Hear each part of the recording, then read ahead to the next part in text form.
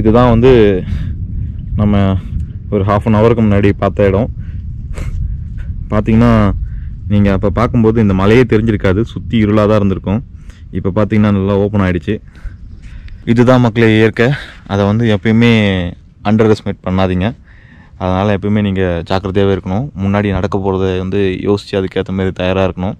இல்லைனா கண்டிப்பாக ரொம்ப லோல் படுவீங்க இயற்கைக்கிட்ட மாட்டிக்கிட்டு. நான் கொஞ்சம் அவங்கக்கிட்ட நிறைய அனுபவம் இருக்கிறதுனால அவங்ககிட்ட தான் நான் ஈஸியாக எஸ்கேப் ஆகிடுவேன்.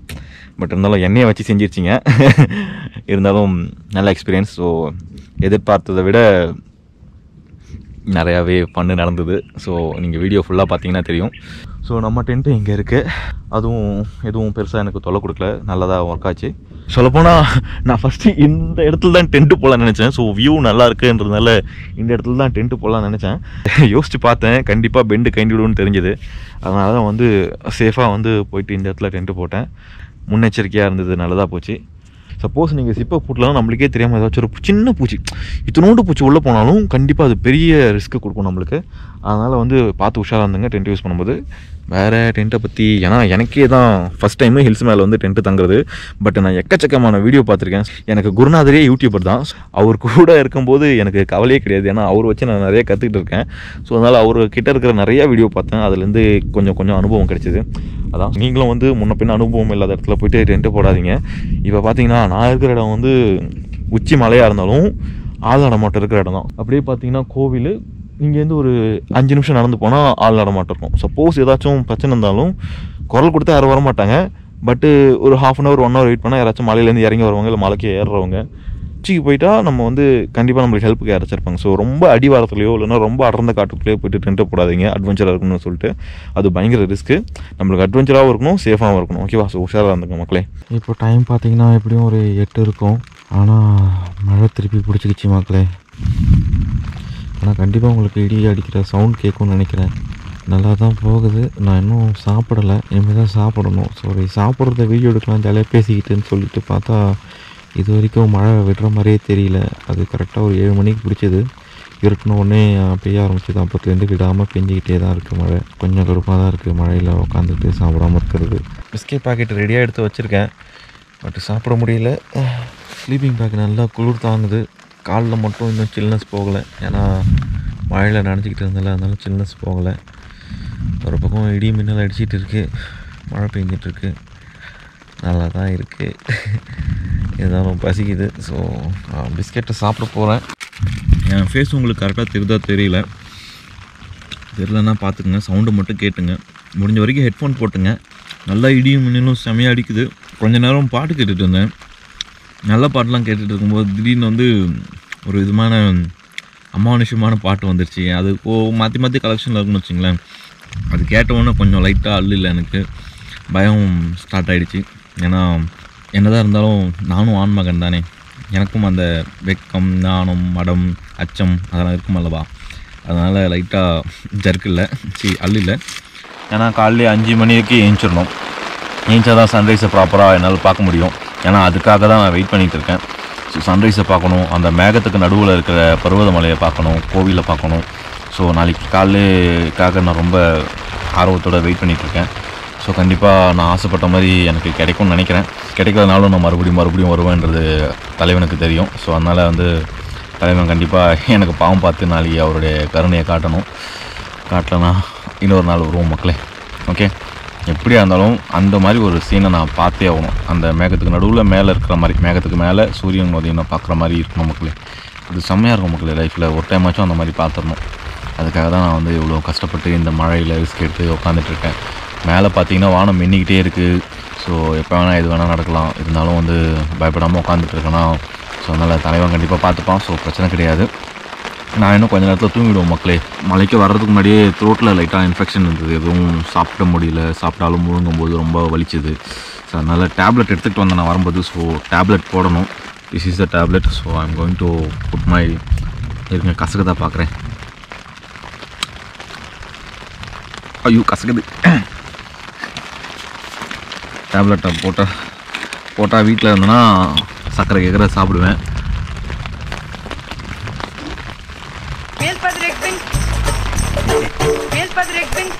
ஐயோம்மா கசக்குது. அதான் டேப்லெட்டை போட்டாச்சு. அப்படியே கப்பு சிப்புன்னு தூங்க வேண்டியதான். இங்கே மலையில் ஏறி திரும்பி இறங்குறவங்க நிறையா உடுக்க சவுண்டும், அதுக்கப்புறம் பார்த்தீங்கன்னா சங்கு ஊதுற சவுண்டும் எனக்கு கேட்டுக்கிட்டே இருக்குது. அது ஹியூமன்ஸ் ஊதுறாங்களா இல்லைன்னா சித்தர்கள் ஊதுறாங்களா தெரியல. பட் மணி கரெக்டாக இப்போ ஒரு 8:30லேருந்து 9 இருக்கும். நான் என் மொபைல் சுவிட்ச் ஆஃப் பண்ணிட்டேன். 18% தான் சார்ஜ் இருக்குது. ஸோ அதனால் மொபைல் சுவிட்ச் ஆஃப் பண்ணிட்டேன். அதனால் ஈட்டி வேறு இடிச்சிக்கிட்டே தான் இருக்குது, நிற்க மாட்டேங்குது. அதனால் இப்போதைக்கு என்னால் என்ன டைம்னு கூட பார்க்க முடியல எக்ஸாக்டாக.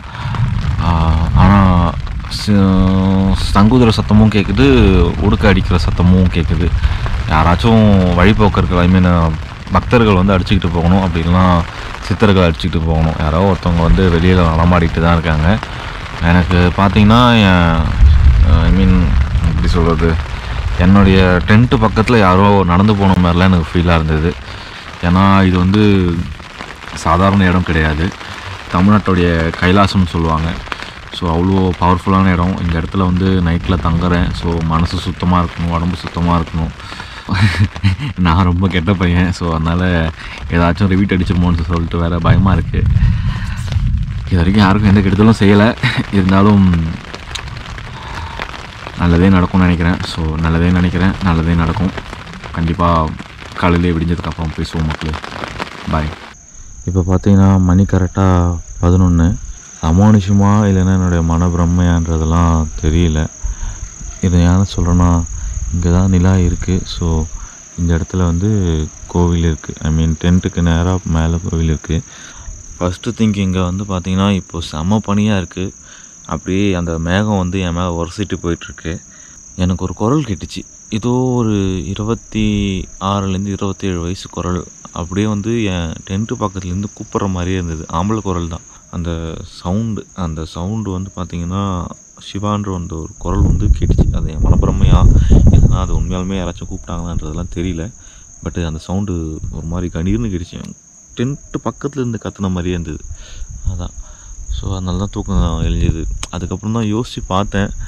யோசிச்சதில் என்னடான்னு பார்த்தீங்கன்னா, நான் வந்து சொல்லியிருந்தேன்ல ஒரு 10 மணிக்கு மேலே சாமியை போய் பார்த்துட்டு வரலான்னு சொல்லி. ஏன்னா வந்ததுலேருந்து நான் இன்னும் சிவனை பார்க்கல.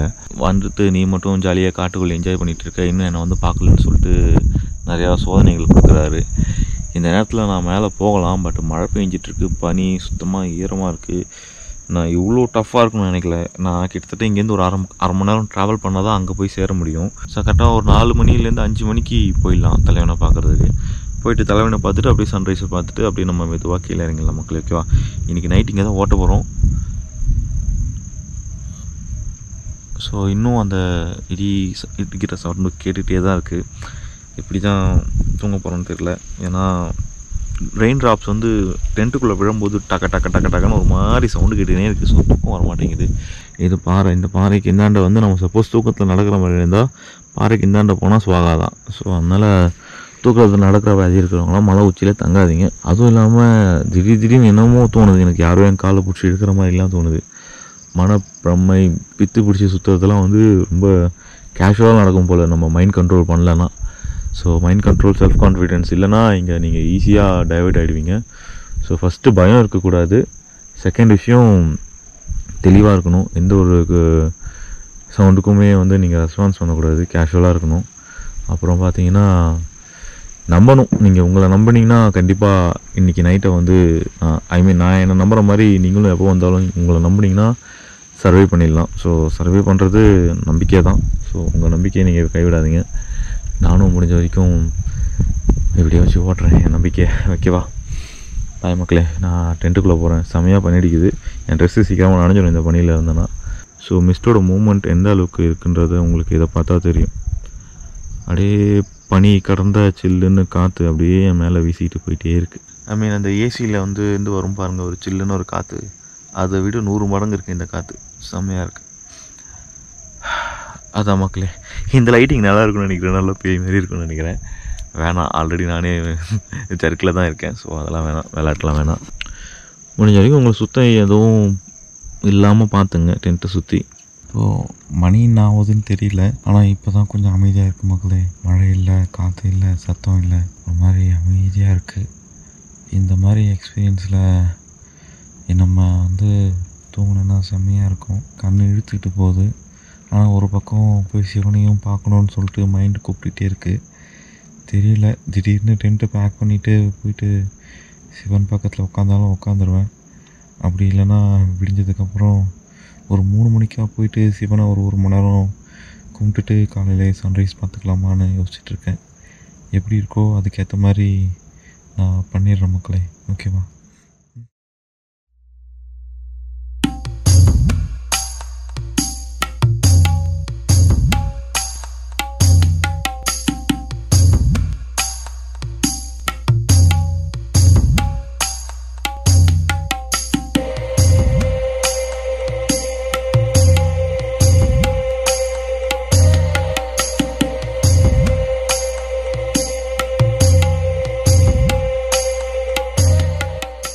எனக்கு சுத்தமாக இங்கே தூக்கம் வரல.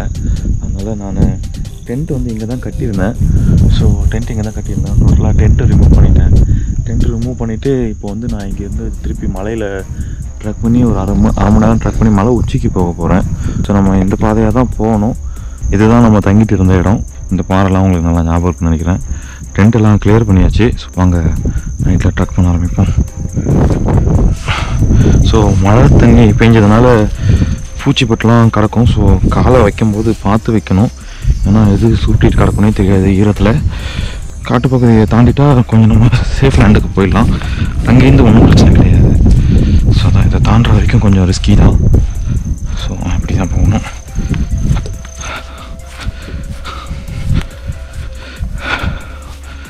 ஃபுல்லாக நல்லா மழை பெஞ்சு நல்லா எல்லா இடமும் நல்லா ஈரமாக பசன்னு இருக்குது. இந்த வேலை இங்கே அட்டைப்பூச்சிலாம் இல்லை. அட்டைப்பூச்சிலாம் இருந்ததுன்னா ரொம்ப கஷ்டமாயிடும். அந்த வேலை அட்டைப்பூச்சிங்களுக்கு இங்கே வேலை இல்லை.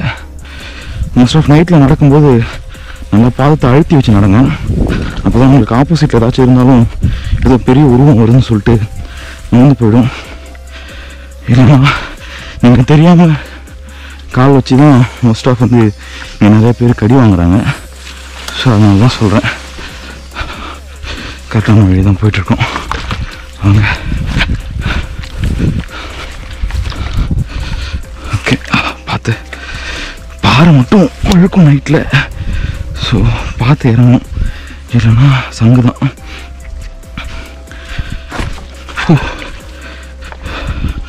அப்படி இல்லை மக்களே. ஓகே, இப்போ நம்ம மனுஷங்க நடமாடுற பகுதிக்கு வந்தாச்சு. ஆனால் நம்ம கண்ணு கிட்ட தூரம் வரைக்கும் ஒரு மனுஷங்க இல்லை. ஸோ அம்புக்குறி தான் இருக்குது. அந்த அம்புக்குறியை பார்த்துக்கிட்டே அப்படியே போக வேண்டியதான் மக்களே. வாங்க. ஸோ நான் கோயில் மேலே போயிட்டு உங்களுக்கு ரிப்ளை பண்ணுறேன். என்னால் அங்கே நைட்டு சுத்தமாக தங்க முடியல. அதனால் நான் இப்போ கோயிலுக்கு வந்திருக்கேன். ஸோ நல்லா போகிறேன்.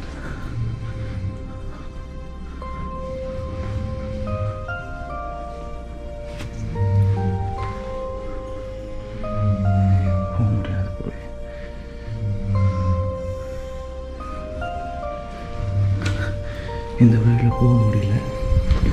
ஸோ இன்னொரு வழி இருக்குது, அந்த வழியில் போகலாம். வாங்க மக்களே. எப்படியாச்சும் இன்றைக்கி சிவனை பார்த்து அவர்கிட்ட ஆசீர்வாதம் வாங்கணும்.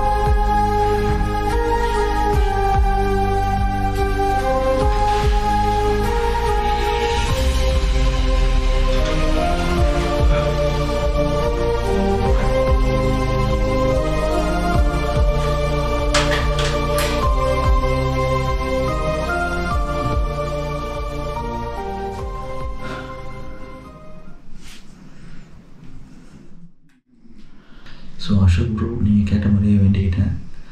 அப்புறம் பார்த்தீங்கன்னா என் ஃபேமிலி, என் ஃப்ரெண்ட்ஸ் எல்லோரையும் நல்லா பார்த்துக்கோ. அப்புறம் இந்த வீடியோ பார்க்குற எல்லாருக்குமே உங்களுடைய ஆசீர்வாதத்தை கொடு. ஏன்னா நிறைய பேரால் மலை ஏறி வர முடியல, அவங்களுக்குலாம் நம்முடைய காட்சி இது மூலயமா கிடைக்கட்டும், இந்த வீடியோ மூலயமா கிடைக்கட்டும். யாரும் இந்த அளவுக்கு அமைதியான ஒரு அட்மாஸ்பியரில் நான் காட்டியிருக்க மாட்டாங்கன்னு நினைக்கிறேன். நீங்களும் பாருங்கள் மக்களே அவரை. நானும் கொஞ்சம் நேரம் அமைதியாக இருக்கேன்.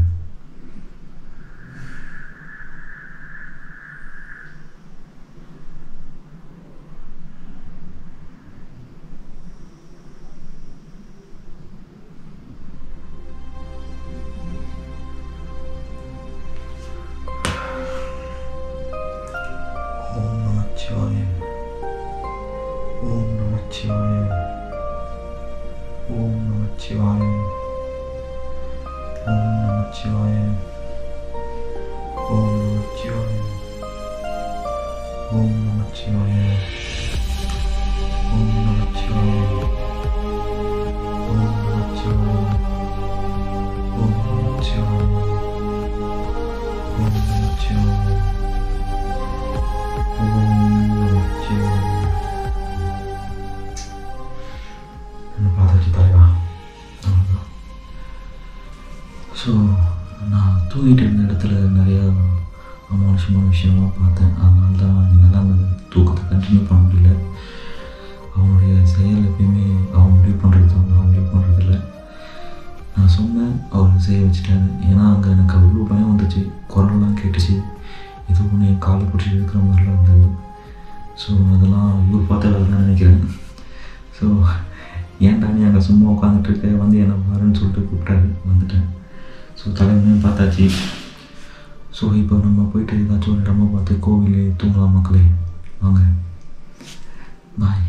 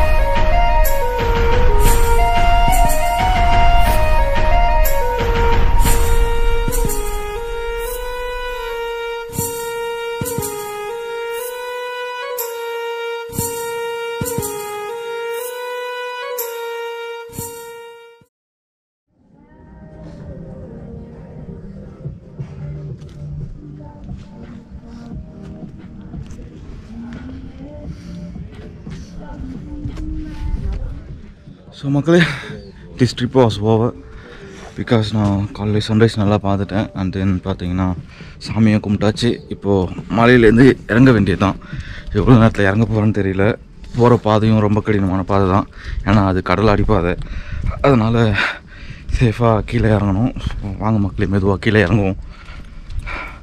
ஸோ பருவதமலைக்கு ஒரு பாய் சொல்லிக்கலாம். பாய் பருவதமலை. அப்படியே மெதுவாக இறங்குவோம் மக்களே, வாங்க.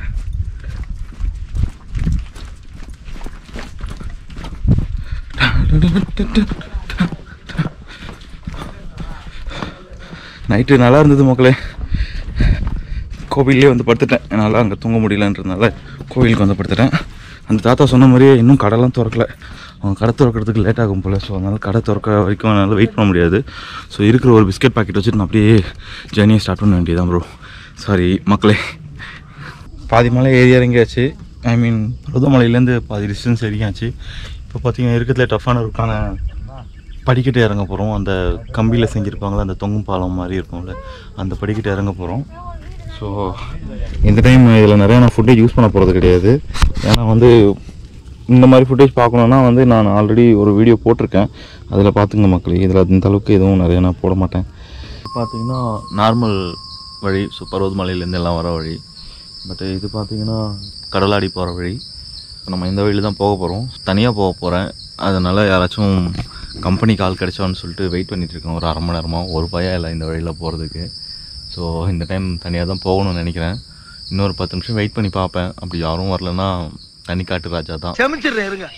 லேட் ஆகிக்கிட்டே போகிறீங்களா? ஸோ மக்களே, நான் 20 நிமிஷமாக வெயிட் பண்ணியும் யாரும் வரல. அதனால் நான் மட்டும் கடலாடி பாதையில் தனியாக போக போகிறேன். பார்த்து ஜாக்கிரதையாக போகணும். அதுமாரி இங்கே லேடிஸ்லாம் வரீங்கன்னா அதை செஞ்சு கண்ணாடி வளையல் போட்டுட்டு வராதிங்க. கண்ணாடி வளையல் போட்டுட்டு வரும்போது என்ன ஆகுதுன்னா, இந்த பாறையில் பட்டு அதுக்கப்புறம் உங்கள் கையே வந்து நிறைய இடத்துல உடச்சி அது போகிற வழி நிறையா இருக்குது. ஸோ நிறைய கண்ணாடி வளையல் பீஸ் பார்த்தேன் நான். ஸோ அதனால் வந்து அந்த மாதிரி யூஸ் பண்ணாதீங்க. சப்போஸ் மேலே வரீங்கன்னா கைட்டி வச்சுருங்க, திருப்பி கீழே போய்ட்டு கூட போட்டுக்குங்க. ஏன்னா அது உடஞ்சி கீழே விழுந்து யாருக்காலச்சும் குத்தி அவங்க மலை இறங்குறதே வந்து இல்லை ஏறுறதே வந்து ஸ்டாப் ஆகிறதுக்கே வாய்ப்பு இருக்குது. ஸோ அதனால தான் நல்லா அமைதியான இடமா பார்த்து சூப்பராக போயிட்டுருக்கேன். இந்த இயற்கையோட பூச்சி சவுண்டு, பறவையோட சவுண்டு, அதெல்லாம் ரொம்ப அருமையாக இருக்குது. நீங்களும் கேளுங்களேன்.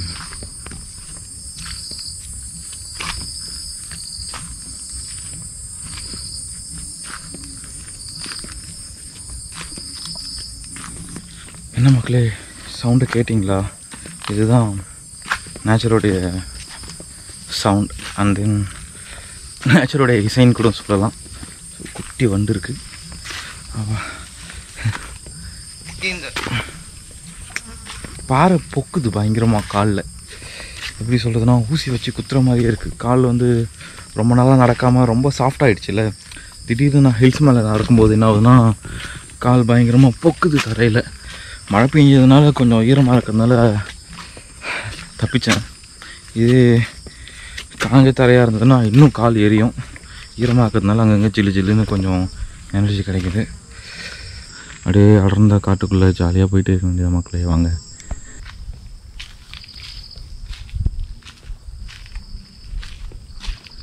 என்னடா இப்போ போகும்போது வெறுங்காலில் போனால், இப்போ பார்த்தீங்கன்னா செருப்பு போட்டு வரான்னு மட்டும் பார்க்காதீங்க. இந்த பாறை வந்து இந்த பாதை வந்து ரொம்ப கஷ்டமாக இருக்குது நடக்கிறதுக்கு. அதனால் என்னாச்சுன்னா, ஆண்டவங்கிட்ட வேணேன், தலைவா ஏதாச்சும் ஒரு செருப்பு பார்த்து கொடுன்னு. தலைவன் கரெக்டாக எனக்கு பிடிச்ச கலர்லேயே ஒன்று பிளாக்கு, இன்னொன்று ரெட்டு. ஸோ 2 கலரில் செருப்பு கொடுத்துருக்காரு. ஸோ ரைட்டில் இருக்கிறது ரெட்டு, லெஃப்டில் இருக்கிறது பிளாக்கு. யார் விட்டுட்டு போன செருப்போ தெரில. ஐ மீன் இந்த மாதிரி செருப்புலாம் எப்படி கிடைக்கும்னா, எனக்கு ஒன்று பிச்சுட்டு போச்சுன்னா இன்னொன்று விட்டுட்டு போயிடுவாங்க. ஸோ அதுமாதிரி எனக்கு 2 பிச்சுட்டு போனதை வச்சு எனக்கு ஒரு செருப்பு ஜோடி கிடச்சிருக்கு. இந்த செருப்பு வச்சுட்டு தான் இப்போ நான் இறங்க போகிறேன்.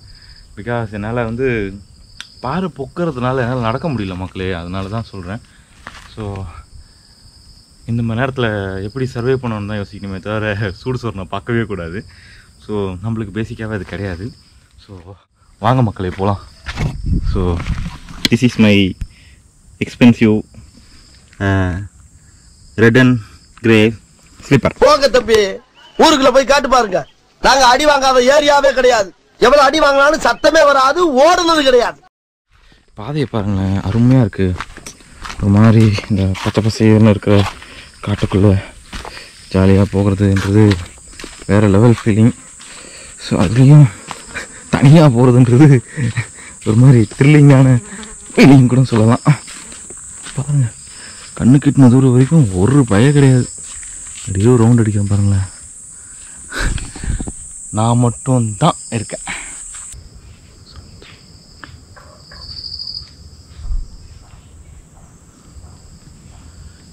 பேசிக்குதுங்க ரெண்டும்.